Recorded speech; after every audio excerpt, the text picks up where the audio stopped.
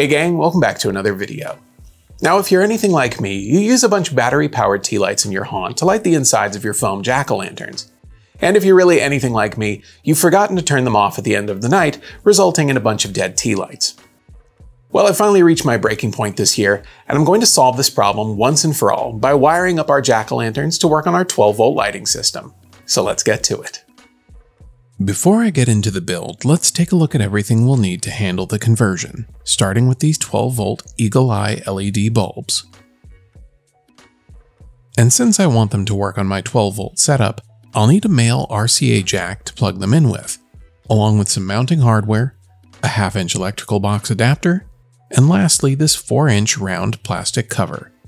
This cover unfortunately has some weather stripping on the back, but was the cheapest option, so I'll need to remove it before I can proceed with the assembly.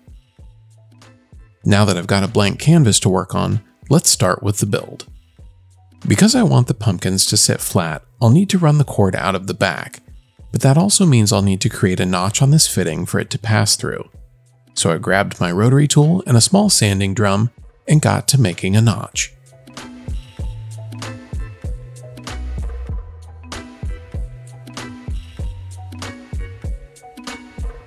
And after a little bit of cleanup, I can set it aside and move on to the LED assembly. These Eagle Eye bulbs are waterproof, but are a bit too tall for the adapter. So I'll add on this washer and a second nut, which will allow me to adjust the height of the bulb within the adapter and prevent the cord from getting kinked as it makes its way through the notch in the back.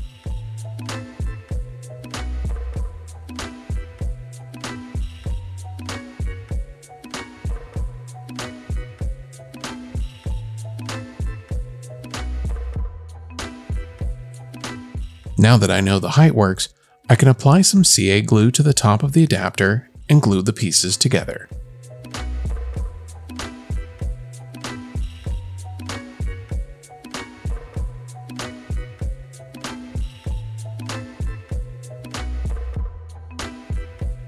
The next part of the build is to create a platform for our light to get mounted to. This also gives me a surface for gluing it to my pumpkins.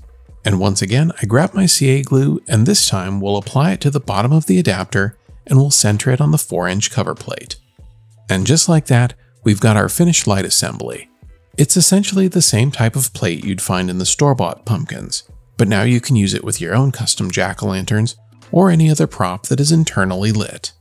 And speaking of custom jack-o'-lanterns, here's one of ours that's seen better days but still finds its way into our haunt every year. And because of that, it'll need a small hole drilled into the lower back so that I can pass through the LED cord and still have it sit flat.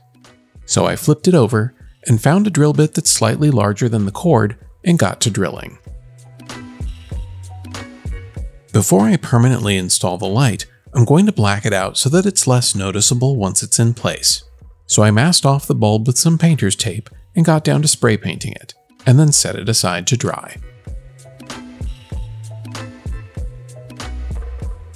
While I waited, I figured it would be good form to hide the bulb with a fake candle cover, so I grabbed some 2-inch ABS pipe and added some hot glue drips.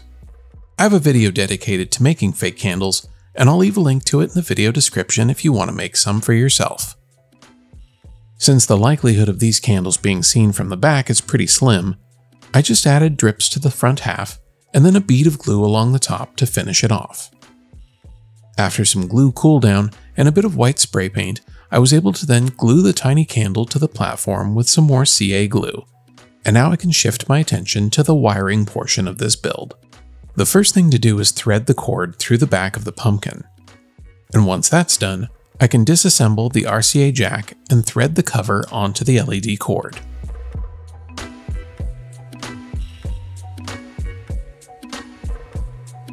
With that out of the way, it's time to solder my wires.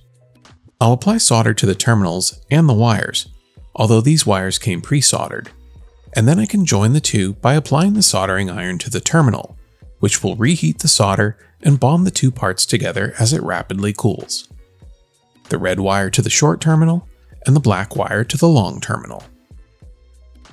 I'll repeat this step for the other wire, and then I can screw the cover back into place, test my connections to make sure that the light works, and move on to installation.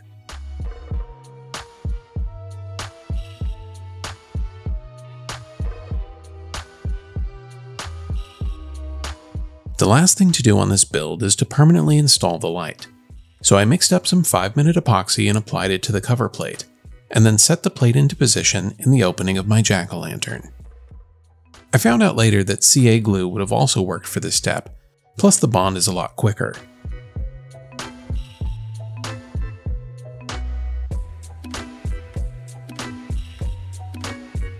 And once the epoxy had cured and everything was securely in place, it was time to plug it in.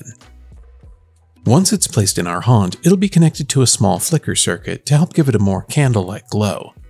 But for now, I just need to wait for sundown.